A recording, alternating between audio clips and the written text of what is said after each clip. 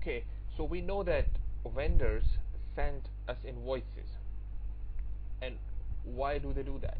Basically, invoice is a document asking you to pay the money. You owe money to the vendors because you must have purchased some goods or services from this vendor, and vendor is asking you to pay. Okay, so uh, that's what the invoice is. So when you enter an invoice in the system, this accounting gets created, okay, automatically by accounts payable module, and eventually this is sent over to general ledger.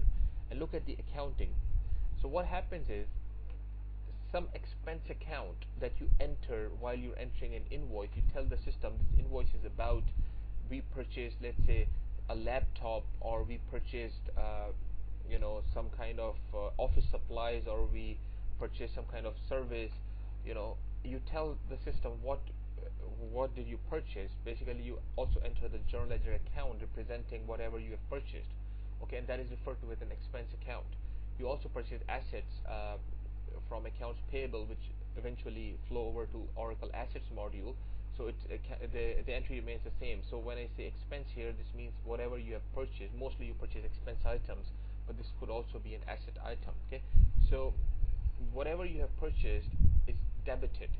Okay, so either expense or asset. When you debit either expense or asset, it is increased in value, and that makes sense. If you're purchasing something, it's basically if it's an asset, you're basically owning the asset, and the total uh, number of total of the assets in dollar terms is basically increasing as far as you're concerned. Now, even if you have purchased some kind of an expense item, that expense is increasing in value. Okay, so this expense account is always debited when you enter an invoice. And on the credit side, because each journal has to have a debit and credit, at least one, because all the debits must be equal to all the credits within a journal, and that's only possible if you have at least one debit and at least one credit line. Now, on the credit side, what's happening is you're increasing your accounts payable, which is basically your liability. Accounts payable is an account basically used to represent your trade liabilities.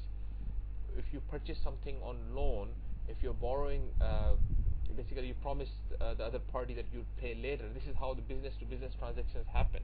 You purchase the item first and then you pay later. It's not like how you go to a retail store and purchase a laptop. It doesn't happen that way in the business. Okay, so accounts payable is credited. Accounts payable is an account which is defined at the time you are doing the setup of accounts payable, okay, that we're going to be doing pretty soon. Or you can define them also at the vendor level, but you really don't enter your accounts payable account when you're entering the invoices. You only enter the expense accounts, because this is derived from your setup, accounts payable account. Now, so what happens after you enter an invoice? You recognize that your expenses have increased in value, and you also recognize that your loan, or the amount of money that you owe other parties, has also increased in value. Creating a liability means liabilities are increasing. Okay, so this is the entry that's generated once you enter an invoice.